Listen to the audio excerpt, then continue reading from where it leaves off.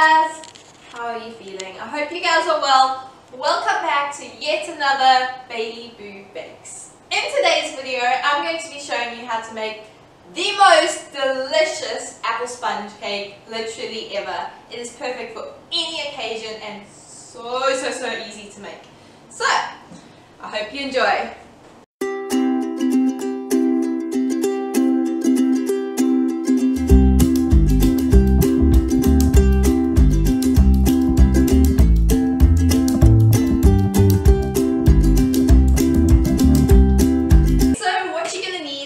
Following: 1 tin of pie apple slices, 1 cup of flour, 1 cup of sugar, 3 eggs, 3 tablespoons of margarine, a 1/4 cup of milk, a teaspoon of baking powder, and a pinch of salt. Alrighty, the first thing you're going to want to do is you're going to want to cream together your margarine and your sugar. You can use a fork like I'm going to be doing, or you can use an electric beater. Personally, I would rather use an electric beater. It's just for the video, it's going to look and sound terrible. So I'm going to use a fork, but yeah, whatever you guys prefer.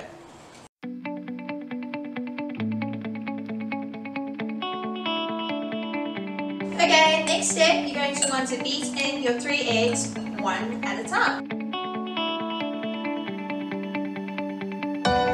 Okay, right now you need to go and preheat your oven to 180 degrees.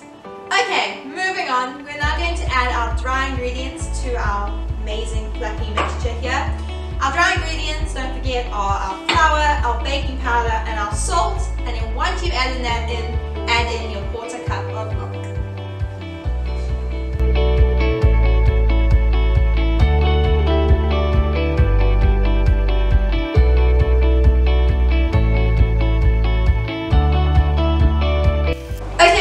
So it's now time to put it in the dish. You can really use any dish for this. It depends how thick you want your sponge cake or not. I'm using this apple pie dish, even though it's not an apple pie, but it seems to work really nice for me. But you can also use a rectangular, square, whatever dish you really want. So what you're going to want to do is you're going to want to pour your mixture into your dish, and then using a fork you're going to space your pieces of apple all around it. Don't worry if you can see more apple than mixture, it will rise and it will become very cakey.